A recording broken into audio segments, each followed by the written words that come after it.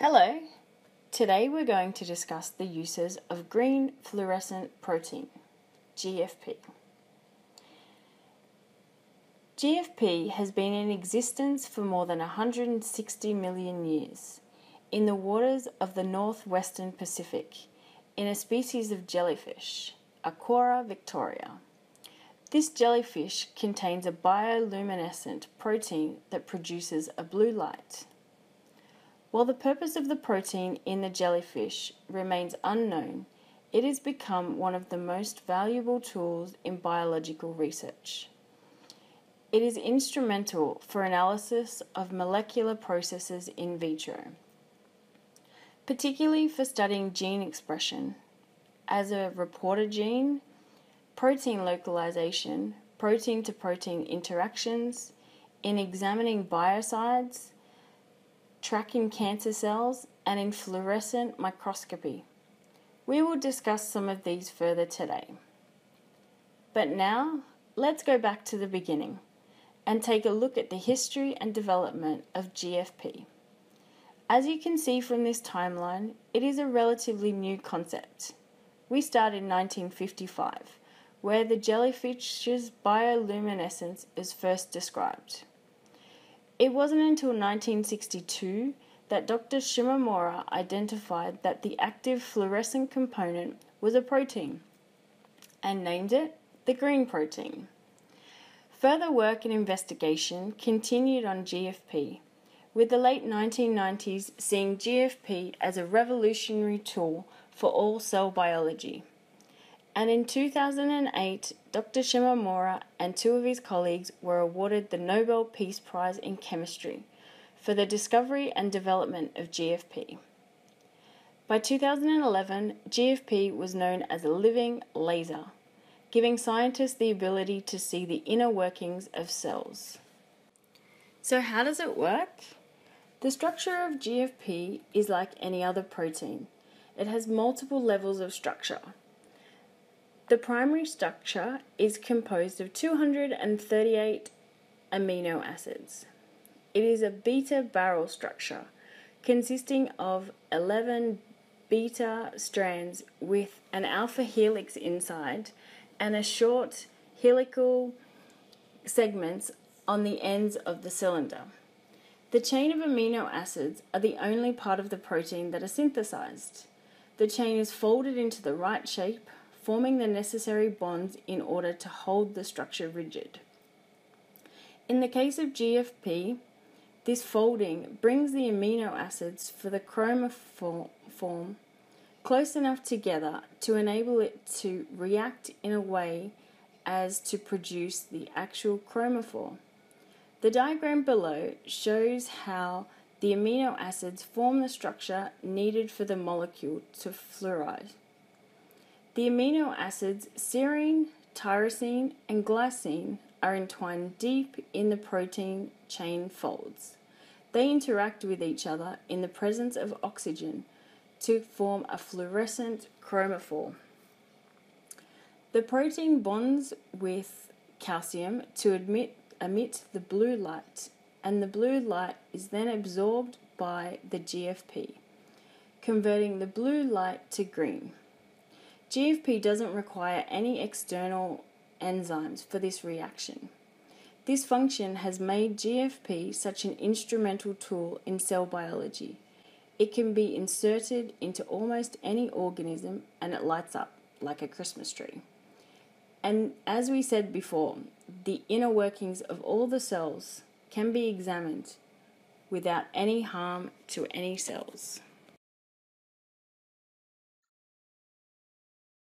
Hi, my name is Jessica, and I will be talking about advantages and limitations of the green fluorescent protein technique.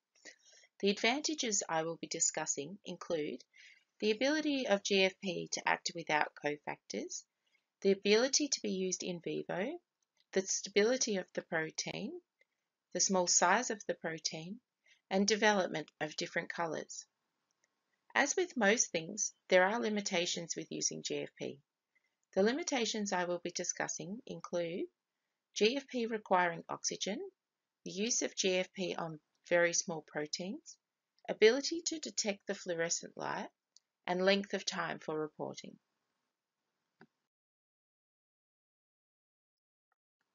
GFP is able to act without cofactors or exogenous substrates. The GFP chromophore has the ability to spontaneously modify its serine 65, tyrosine 66, glycine 67 sequence to become fluorescent and only requires oxygen for an oxidation step. Other monitoring methods such as firefly luciferase and bacterial luciferase require exogenous substrates or cofactors, and this limits their suitability for use in living tissue. As the GFP doesn't require cofactors, it is able to be fused to proteins to analyze their geography, movement, and chemistry within living cells. The ability of GFP to function in vivo has meant that biologists are able to watch the function of the protein being reported on in real time. The types of applications of GFP include use as markers to track proteins, probes to look at protein-protein interactions, and biosensors for biological events. Previously, the function could only be derived from non-living tissue and provided a snapshot in time. Biologists would have to get many samples and try to derive the function of the protein from these snapshots.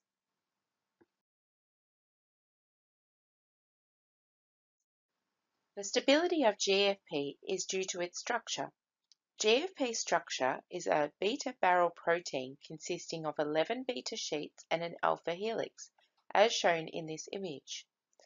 The chromophore is located in the center of the barrel, attached to the alpha helix, which is capped by proteins at both ends. This shape offers the chromophore great protection from external factors such as heat, chemical denaturates, and extreme pH. GFP is resistant to denaturation within a pH range of 4 to 12, but even when denaturation occurs outside of this range, the restoration of the pH will allow the protein to return to its shape and its function will not be lost. The relatively small size of the GFP molecule, consisting of only 238 amino acid residues, allows it to fuse to most target proteins without compromising their function. The size assists GFP to move throughout the cell without obstructing the usual processes within the cytoplasm. Since the discovery of GFP, it has been adapted to other colors. Mutant colors of yellow, cyan, blue, and a brighter green fluorescent protein have been developed. Colors across the red spectrum have also been discovered from other marine organisms. Multiple colors allow for the fusion of multiple protein types simultaneously in the same cell, further highlighting how proteins interact with each other. I will now talk about the limitations of GFP. Firstly, GFP requires oxygen for the oxidative step required to make it fluorescent. This means the GFP will not fluoresce and be ineffective in reporting on proteins that exist in an environment without molecular oxygen present. Secondly, even though GFP is relatively small with only 238 amino acid residues, proteins close to this size or smaller would likely have their function altered by the fused GFP, limiting its effectiveness on reporting in these molecules. Next, imaging machinery has lacked the ability to detect the fluorescent light signals throughout the human body, especially in tissue that is located deep within the body. The final limitation I will talk about is length of time for reporting. GFP will undergo photobleaching in time after it has been excited, thereby losing the fluorescence. This limits the use of GFP for reporting proteins whose functions take long periods of time. Although limitations exist for GFP, other fluorescent molecules have already been adapted and technology is advancing to overcome some of these limitations, making the future of fluorescent microscopy very bright indeed. There are a wide variety of applications for green fluorescent proteins. March, Rayo, and Bentley state that its main use continues to be its function as a reporter gene. On the next slide, I will quickly go through what a reporter gene is and then look a bit more closely into GFP's use in cancer research. Another area in which GFP has played a major role is that of monitoring bioprocesses. For example, GFP was used to optimize the production of proinsulin. GFP can also be used to visualize whole organisms. Examples for this are the visualization of whole microbes to follow their growth, the monitoring of organisms and their dispersion in saliva, food or soil, as well as the spread of bacteria in groundwater. March, Rayo, and Bentley point out that while GFP can be used to highlight activity, it can also act as a transcriptional probe. GFP is currently used to monitor pH, oxygen, temperature, and nutrient values to indicate stress levels of environmental conditions. These are just a few examples of the many applications of GFP. Now let's look into what a reporter gene is. The Oxford Dictionary of Genetics states that a reporter gene is a gene that 1. Can generate a product which is easy to visualize, and 2. Can respond to a regulatory signal meant for a second gene. This means that a reporter gene allows us to record the activity of another gene, the gene of interest, when it is expressed.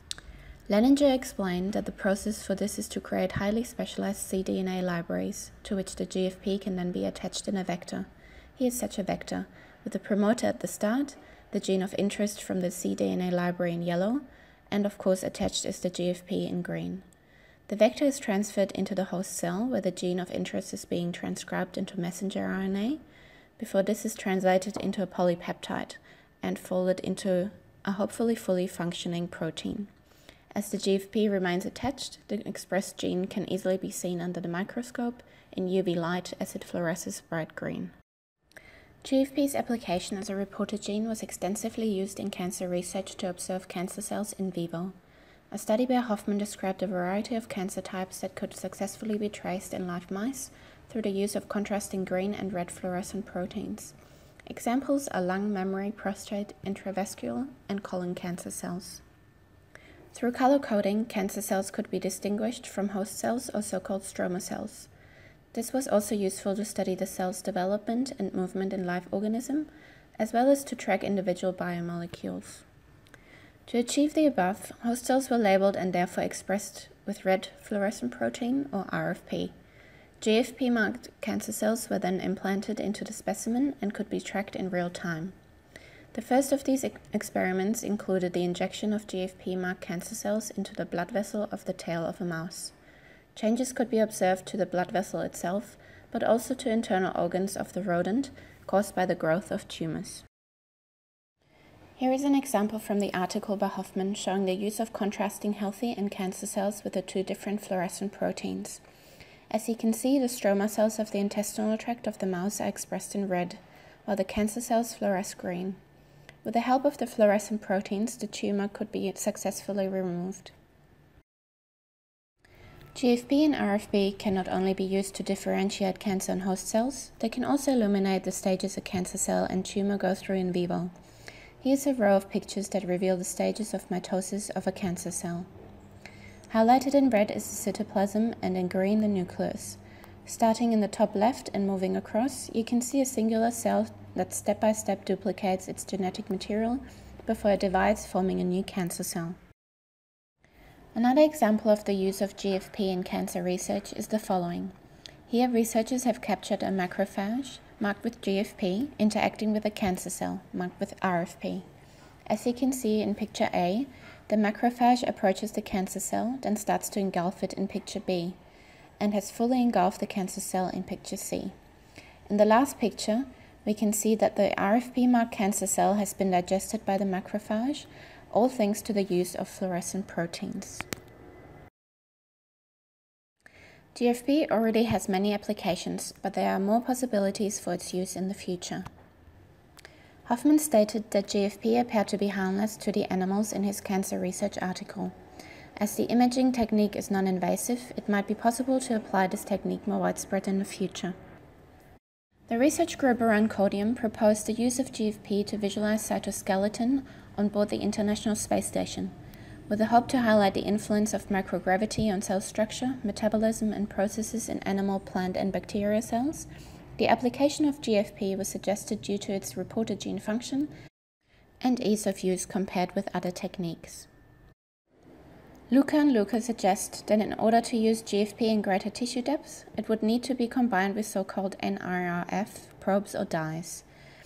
NIRF stands for near-infrared fluorescent. Currently, some of these dyes are too toxic to be used in vivo, but once improved could be applied in fluorescent imaging in clinical settings.